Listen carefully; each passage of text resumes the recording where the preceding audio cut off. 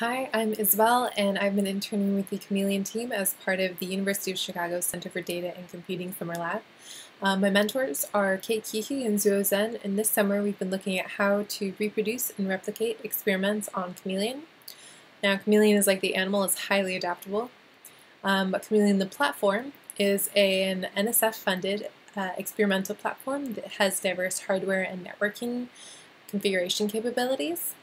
In the past, people have used Chameleon for these types of experiments. So now that you are hopefully slightly oriented, let's dive into why we would look at this and what came out of the summer. For scientific research, replicability and reproducibility is crucial to validate and extend findings.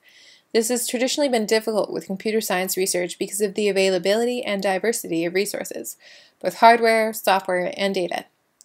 Researchers need to be able to run code in a stable, customizable, and powerful environment, to provide documentation or explanation about the experiment and code, and to share experimental code data and results.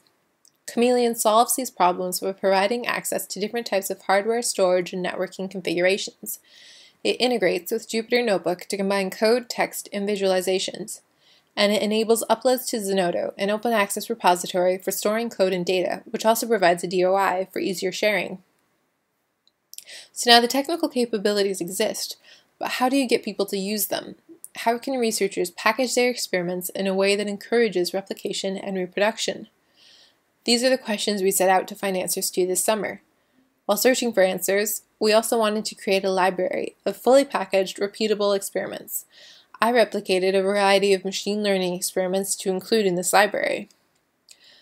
To start out, I replicated TensorFlow's MNIST tutorial, which predicts handwritten numbers, and is a great way to familiarize yourself with the platform. The second experiment was a reproduction of the AlexNet model, run on the Stanford Dogs dataset.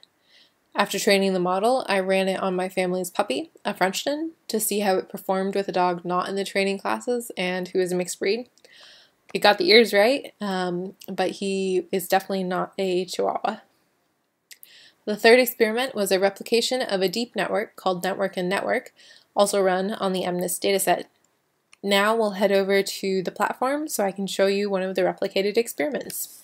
So this is the AlexNet notebook.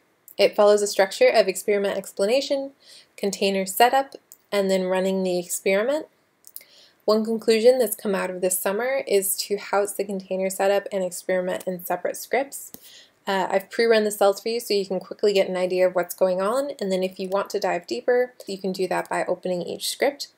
This also allows you to introduce modifications or variation to one part of the equation without affecting the other. So if you wanted to change the experiment container in some way, like the least length, the node type, or install different libraries, you would be able to do that without affecting the experiment. And similarly, if you wanted to add variation to the experiment or change the data set, you can do that without affecting the experiment container. The analysis is all compiled in a separate tab so that you have easy access to all of your images, visualizations, and graphs, allowing you to just slip them into your paper. Two of the most common difficulties for replicating experiments are data accessibility and hardware availability. By separating the container and experiment scripts, you enable experiment longevity. If libraries have been updated, you want to change the GPU, or it's no longer available, you simply adjust the experiment container. If you want to introduce variation or change the data set in your experiment, you simply update the experiment script.